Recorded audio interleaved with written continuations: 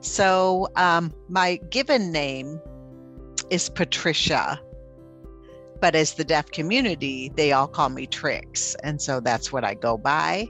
Trix has been my name forever. For the deaf children, I tend to do more of personification. And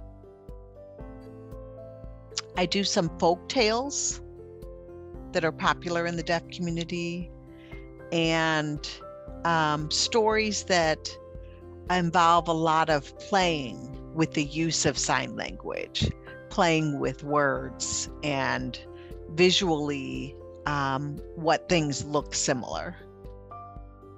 I am a poet. I like to include deaf culture and encourage deaf pride.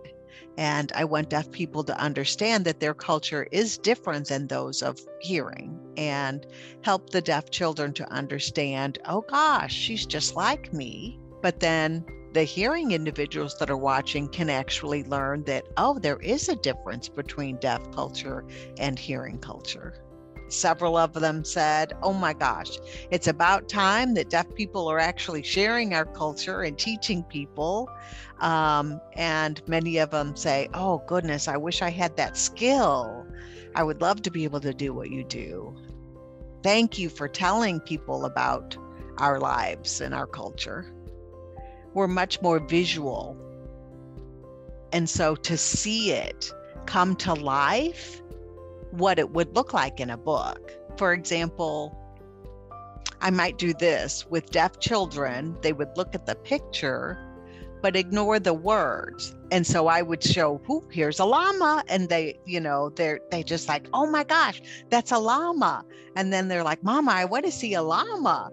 And the words don't have to be perfect, and maybe they can't say llama perfectly, but they can do the sign. They copy the sign.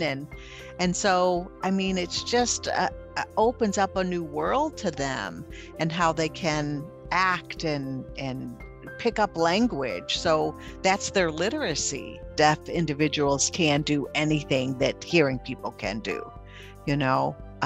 The stories, their lives, their experiences are pretty similar. But also, I want them to know the difference. You used your mouth to speak. I used my hands to speak. And that's a different mode. For 24 years, my name has been out there, and deaf individuals realize, oh, everything can be put out into sign language. Deaf people can realize, oh gosh, I can be a performer.